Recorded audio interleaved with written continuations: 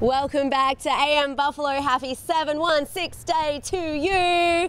I have the beautiful Angelique Holt here with me from Scholar Toddler Daycare.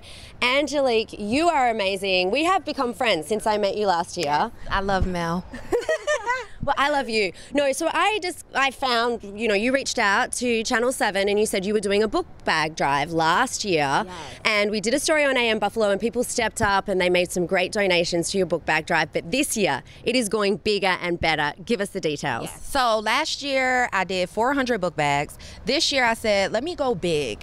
I want to do 1,000 book bags this year. And it's going to be even better because last year we were, new into the pandemic. So I had to drop each and every book bag off. This year, we're going to be at 1405 Sycamore Street where I did the Christmas parade. You were there.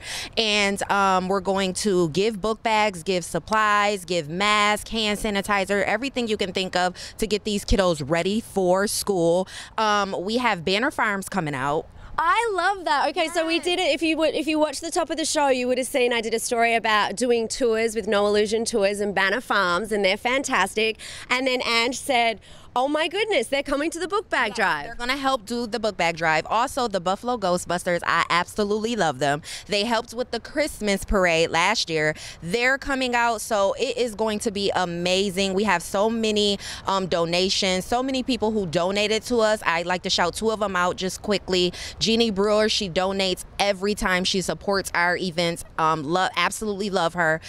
Miss Dawn from Ken Tom Dance Studios, they donated as well. We just have so many people giving back, to make this event come together. And like I said, just get our kiddos ready for school. Oh my gosh, I love that we're doing this. So it is very easy for us to help you and get involved with this. So what do we need to do if we want to, is it book bags, is it supplies, how does it work? Bags, my saying, a little goes a long way. So even if you can donate a pack of pencils, guess what? That's going to go in a book bag and, you can donate that way. You can give a little and it, measures out to be a lot. So book bags, pencils, papers, folders, whatever you can donate, we'll gather all of it together and get these book bags put together. Amazing. Okay, so if we want to get the book bags to you, because the drop-off is happening, or the pickup for everybody is happening on a certain day, but we've got to get stuff to you. So give us the timeline. Okay, so you can drop off anytime before September 4th, which is the date of the event. You can drop off anytime before that at the daycare. The details will be posted up to where you can contact me.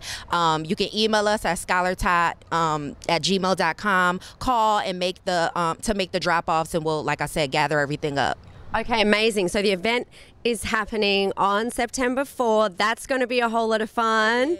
And then you can do whatever you can, and you would have seen the details, and you can go to our Facebook page and get details, and also WKBW.com.